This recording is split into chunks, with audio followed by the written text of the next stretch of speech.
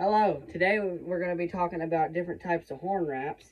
Here I have first we got different types of horn wraps. There's slick horn wraps, which would be like, this is a Shap leather, there's elk hide, there's Latigo leather, there's mule hide. And what that means is, on that, the rope slips. So you take more than one turn with your dallies.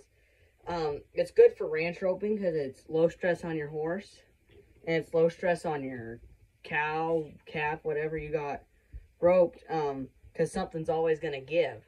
And this stuff, it's really nice. This is Shap leather, but the mule hide is my personal favorite. It's the oldest, but then when you get into like competition roping, there's rubber.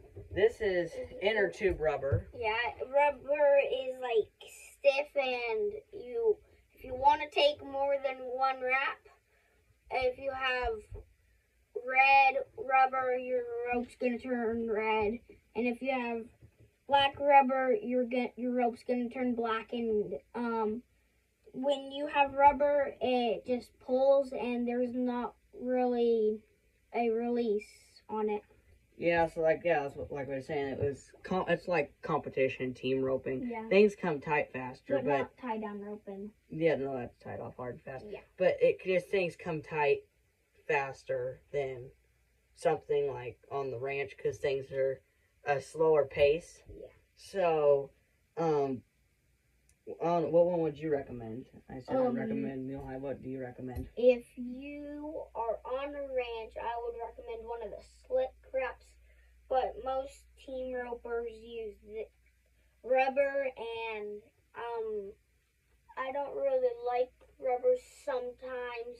I don't really know how to explain that, but this is a inner tube, so it's a little more thinner. Like they got those strips and stuff that are thick. It's inner tube. And regular rubber, like, you can barely stretch. And inner tube, you can stretch. Well, thank you everybody for watching, and have a good day.